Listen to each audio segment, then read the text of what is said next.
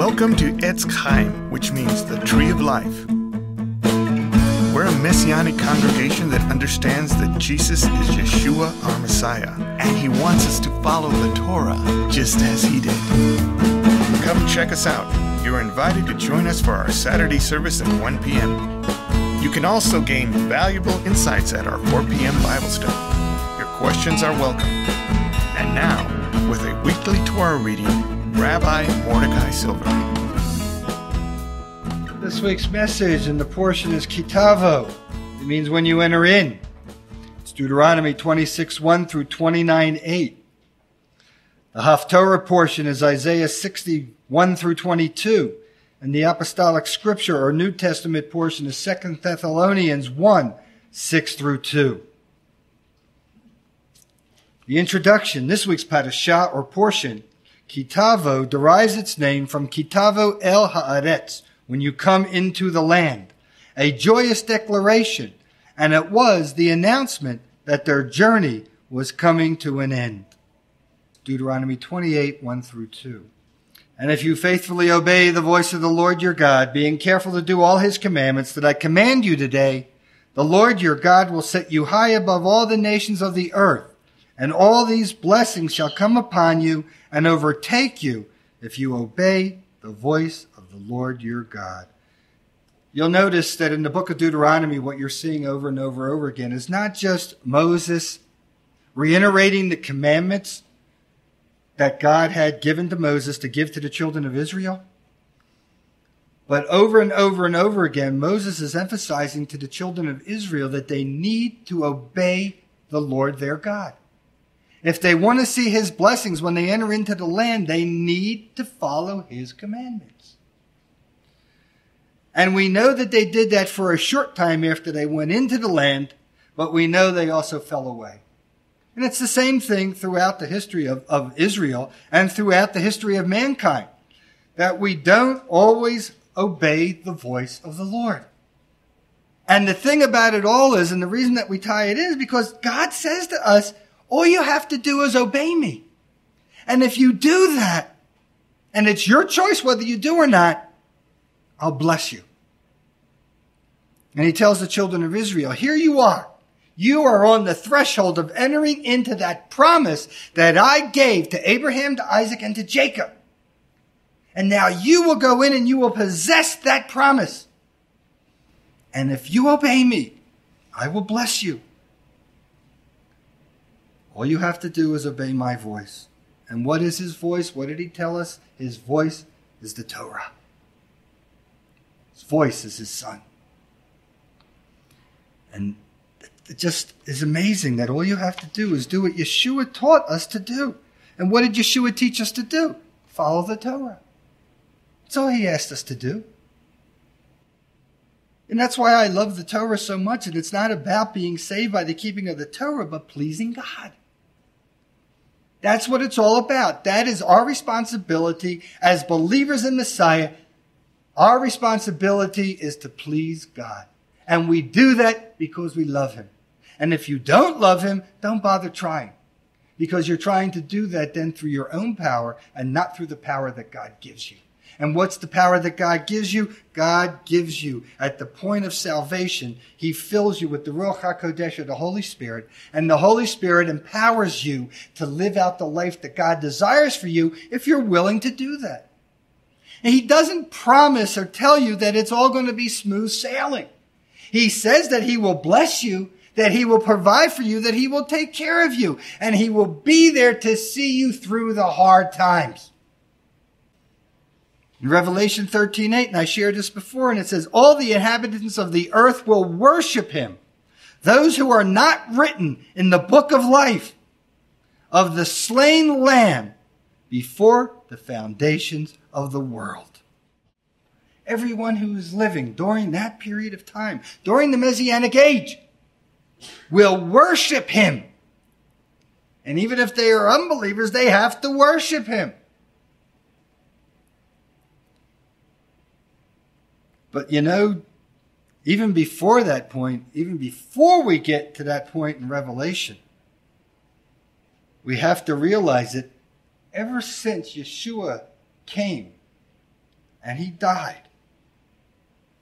And then he was resurrected and he ascended to his Father where he is now, waiting for that day when he returns. There have always been false prophets and false teachers. They've been there since the beginning. They are here now. They have always been. And it's up to each and every one of us to learn how to discern the teachings that we are receiving. And in 2 Peter 2:1, and I've shared this scripture with you too, but there were also false prophets among the people, as also false prophets will be among you, who will introduce heresies of destruction and deny the Lord who bought them, bringing on themselves swift destruction. If you ever sit at the foot of any teacher who denies Yeshua, you better get up and run in the other direction as fast as you can, because that is a heresy. To deny him is a heresy, because we are bought and paid for by the blood of the Lamb. It's the only thing that takes away the sin of the world, people. Nothing else can do that. Belief in him is the only way to be reconciled to the Father. And it's the only way to have the power that God wants to give to you. And I mean that power is to live according to the Torah that God gives to us. The Torah, it doesn't give life in its own. Yeshua gives life. Yeshua is the bread of life and he's the living water. Whenever you see these references in Scripture, it's not really very difficult to understand what the Lord is trying to do. He's using things that are common every single day, and he's bringing new insight into that so he can ram home what he expects from us. He's the living water. He's the bread of life. There's the juice, the fruit of the vine, and there's the bread that's over there, the representative of the covenant that Messiah made with us. They don't take the place of the covenant. What he did was he was telling them that every time you did this, that you partook of, you said the blessing over the bread and you said the blessing over the fruit of the vine, that you would remember him. Remembering that in Judaism, they said the blessing over the bread and the blessing over the fruit of the vine every time they sat down and broke bread together. So they did this every single day. And every time they did it, they would remember Yeshua. And then when they broke bread together, they would talk about what Yeshua taught them and what they did. And then they would pass it on, one to the other to the other. It was oral teachings that were passed on down as they had been from one generation to the next. A lot of people don't understand the fact that the way that they're taught back then and there, it's oral. They didn't all have access to being able to write and all of these different things. So it was passed down from one generation to the next by orally transmitting the traditions, the customs, and the Torah was all kept up here.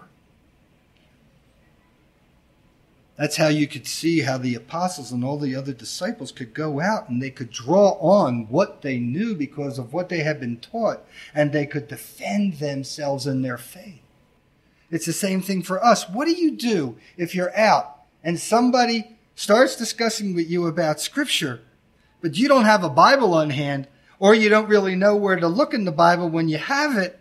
Don't you think you should be stuffing your head with some scriptures and some different things in there? So just remembering that you might not remember every single thing that's there, but maybe enough will stick that you might even be a little bit dangerous when you share. Dangerous meant in a good way. I just believe that the Lord will open a door when it's there, and you never know that a seed that you might plant in somebody else, you don't know what's going to happen. But you know the Lord will take care of it. And then people, they like to talk about, some people say, well, we don't really have free will. Because what about predestination? Okay, there's some scriptures that talk about that. Romans 8:29. For those whom he foreknew, he also predestined to be conformed to the image of his Son, in order that he might be the firstborn among many brothers. In Romans 8:30, and those whom he predestined, he also called. And those whom he called, he also justified. And those whom he justified, he also glorified. Ephesians 1:5, he predestined us all for adoption as sons through Yeshua the Messiah, according to the purpose of his will. Ephesians 1:11, in him we have obtained an inheritance, having been predestined according to the purpose of him who works all things according to the counsel of his will. At first glance, when you read these things, you hear about predestined. He predestined. He predestined. He predestined. He predestined. So it means, well, where does free will enter into this? How about the concept of he predestined everyone to be saved? But only those who answer the call are the ones who will receive it. He calls all of us. He extends that gift to all of us. But he knows that not everyone is going to reach out and grab hold of it and take it and draw it near and make it part of themselves. He knows that there will be those who will reject it. He knows that there will be those who will harden their hearts against it. He knows there will be those who will not believe in Yeshua. And there's different reasons why they do that. Some people are blinded to the truth. If they're blinded to the truth, then the prayer has to be that the Lord will give them an opportunity. But what about those who know the truth and reject it? It's different. It's a different situation. It's a different circumstance. He predestined us for adoption as sons through Yeshua the Messiah, according to the purpose of his will. We are all predestined for adoptions as sons through Messiah. It's not how you were born or where you were born, okay? It's who you are through your faith in Messiah. That brings you in as sons and daughters of God. That brings you in to Israel. That makes you part of God's people. And God's people are Israel. It's not just about the Jewish people. It's about everyone who accepts Yeshua and follows his teachings. In Isaiah 60:1-3, arise, shine, for your light has come, and the glory of the Lord has risen upon you. For behold, darkness shall cover the earth, and thick darkness the peoples. But the Lord will arise upon you, and his glory will be seen upon you. And nations shall come to your light, and kings to the brightness of your rising. Arise, shine, for your light has come. We need to learn to hear his voice because Yeshua is the light in the darkness. I don't care if you go outside and the sun is shining fully bright and you're out there on a sunny day, we are still in darkness. And the darkness is coming and getting heavier and heavier each and every day. Because more and more of the world is rejecting Messiah and turning away from God. But God said that that would happen. And it's not that God is prophesying, it's the truth because God has already seen it take place. So right now we are living it out because that's the way it's been planned. In Numbers 22:23-26, and the donkey saw the angel of the Lord standing in the road with a drawn sword in his hand. And the donkey turned aside out of the road and went into the field. And Balaam struck the donkey to turn her into the road. Then the angel of the Lord stood in a narrow path between the vineyards, with a wall on either side. And when the donkey saw the angel of the Lord, she pushed against the wall and pressed Balaam's foot against the wall. So he struck her again.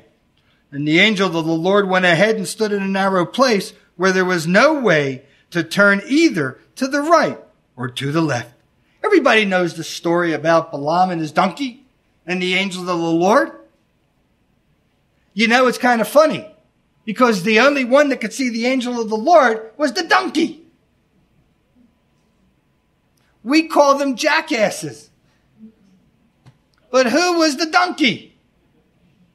Balaam, I believe. Because the donkey could see the reality. Why Balaam couldn't. And yet he was used by God at times in order to bring a word from the Lord. And he was a pagan. I mean, pagan kings came to him and they wanted him to curse Israel. And the Lord came and spoke to him and says, don't curse Israel. And the Lord told him initially, he says, don't even go. Don't listen to Balak. Don't go and listen to what he's telling you. But ultimately, Balaam did it. And he went and he did it. And he rode on his donkey and he came to that place there where the donkey saw the angel of the Lord with a fiery sword, and the donkey stopped. And Balaam beat on that donkey, and that donkey would not move. And all of a sudden, lo and behold, the donkey speaks to him. Why are you hitting me? You know, it's almost like, and Balaam is there talking to the donkey. It's almost like, well, what's wrong with this picture? Kind of, but the donkey knew the voice of the Lord. The donkey could see what was ahead of him. Balaam couldn't because he was blinded to the truth. He did not see him until the Lord allowed him to see what was ahead of him. Isn't that the same thing that happens to us at times? Are we not blinded to the truth of the Lord and we can't see him? Think about it. In Revelation 19:7 it says, we are glad and rejoice. We will give him praise because the marriage feast of the Lamb has come and his wife has made herself ready. Who is the bride? We are supposed to be part of the bride. If we heed the voice of the Lord and we believe in Yeshua and we're doing what Yeshua has taught us to do. And what did Yeshua teach us how to do? He taught us Torah. He taught us the Torah, people. The Torah is the blueprint of God's plan. The Torah is the book of God's instructions and God's teachings to mankind. It's what he gave us in order to order our lives. Interesting enough, and I've shared this before, it always seems like the Torah has always been accepted as being scripture. It's always been accepted as being from God. Nobody's ever questioned it. The only thing they do question is discussion about who wrote the Torah. They go, Moses couldn't have written the Torah. There's no way he could have written it. Personally, I believe what the Bible has to say and that Moses was the author of the Torah. The Bible is truth. The Bible is the most popular book that has ever been written. And people still buy it to this day. And there's a multitude of Bibles. And everybody that translates a Bible has a different perspective on how it's to be translated. All you have to do is go get the Christian Book Distributors catalog and look under Bibles. It goes on for pages and pages. They have a Bible for this, a Bible for that, a Bible this way and a Bible that way and all of that. Whatever Bible works for you, go with it. As long as your nose is in the truth of God, that's what counts. But if it turns you away from God, then you need to think about it. In Matthew 22:9 it says, therefore, go into the highways, and as many as you find, invite to the wedding. Therefore, go into the highways, and as many as you find, invite to the wedding. We've all been extended an invitation to come to the wedding. But now this is where it changes. And there are scriptures in here, and Yeshua prominently talks about it in a couple of places when he talks about the wedding of the Lamb. And he talks about the wedding feast. That there's the bride, and there are the guests, and there are the servants. They are all in the kingdom. But each one has a different place in the kingdom. Not everyone is part of the bride. Not everyone will be a guest. And there will be those that will be servants. That's what it says in Scripture. That's what the Lord has told us. And that's the reality that we need to accept and learn about that. Who's going to be the bride? I don't know.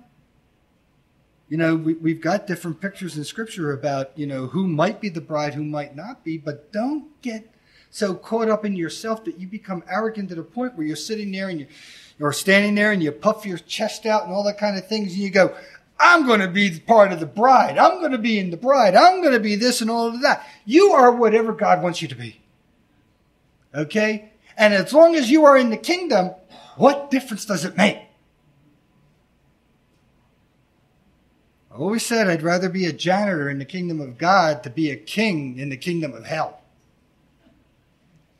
You know? One place is really too hot. And the other place, I think the weather's just real nice, like in Hawaii, year-round. The same. Except you won't be living near any volcanoes or anything like that.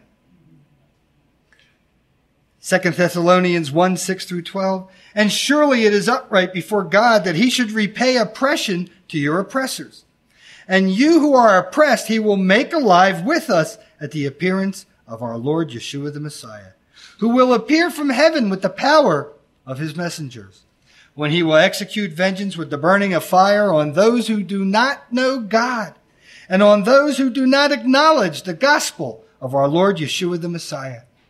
For in the judgment they will be repaid with eternal destruction from the presence of our Lord and from the glory of his power, after he comes to be glorified with his holy ones and shows his wonders in his faithful ones, because our testimony about you will be believed in that day. Because of this, we pray always for you, that God will count you worthy of your calling and will fill you with all desire for good things and for the works of faith by power, that in you the name of our Lord Yeshua the Messiah will be glorified, and that you also will be glorified in him, according to the grace of our God and our Lord Yeshua the Messiah. This is in the day of judgment when Yeshua returns and the white throne judgment. And the Lord will judge all of mankind. It says he will have vengeance with burning fire. And it talks about in that day, it talks about the lake of fire. And I believe, according to Scripture, that it might be a literal lake of fire, because it says that that's where the beast, and that's where the false prophet, and that's where Satan will be for all eternity, being tormented every single day that they exist for what they've done. The Torah is God's living word, and it's what he uses to hold us accountable. For in the judgment they will be repaid with eternal destruction from the presence of our Lord and from the glory of his power. Eternal destruction, what does that mean? Does it mean that they are judged and then they are destroyed forever? Or does eternal destruction mean eternal separation from God, and then to see from a point that they will be separated, but yet a divide that they can look over and they can see the blessings that God is pouring out on those that are his own? I don't know. I can't tell you that completely clearly, because Scripture's not totally clear in those areas about these things, but it makes you think. It should make you want to pause and consider, why would you reject and turn away from God? Why would you reject and turn away from Yeshua? Why would you reject and turn away from his teachings in the Torah?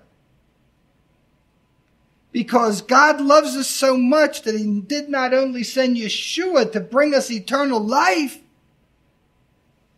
but he gave us the Torah to know what he considers to be right and wrong. And Isaiah 42:5 says, "Thus says God, the Lord who created the heavens and stretched them out, who spread out the earth and what comes from it, who gives breath to the people on it and spirit to those who walk in it." He created everything that is. In Isaiah 45:18, "For thus says the Lord who creates the heavens, he is God, who formed the earth and made it. He established it. He did not create it empty. He formed it to be inhabited. I am the Lord, and there is no other." If God says he is God and there is no other, wouldn't that be the gospel truth? I'm not going to argue with him about it. But yet some people would. God doesn't mind if you question him. Because God will teach you. I mean, doesn't he say in Isaiah, come now and we'll reason with one another. The thing is that do you really think you're changing God's mind? Or is God working it so that you will come and see the reality of what the truth is and you change your mind? Malachi 2:10, have we not all one Father? Has not one God created us? Why then are we faithless to one another, profaning the covenant of our fathers?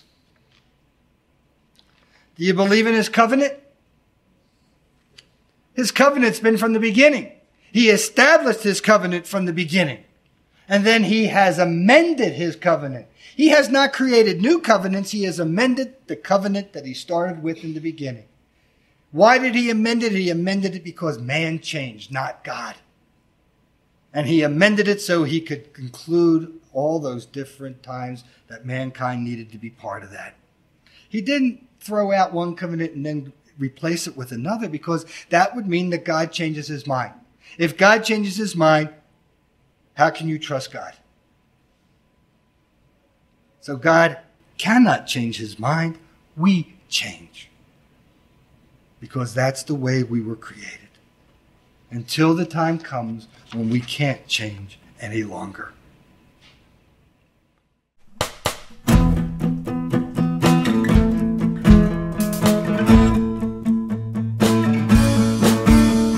Shalom to our television audience. Come and enjoy yourself through our website. You can find all kinds of materials, all kinds of videos, all kinds of audio teachings, all kinds of written teachings. Then join us on our discussion site, our forum, Torah Talk. Shalom, everyone.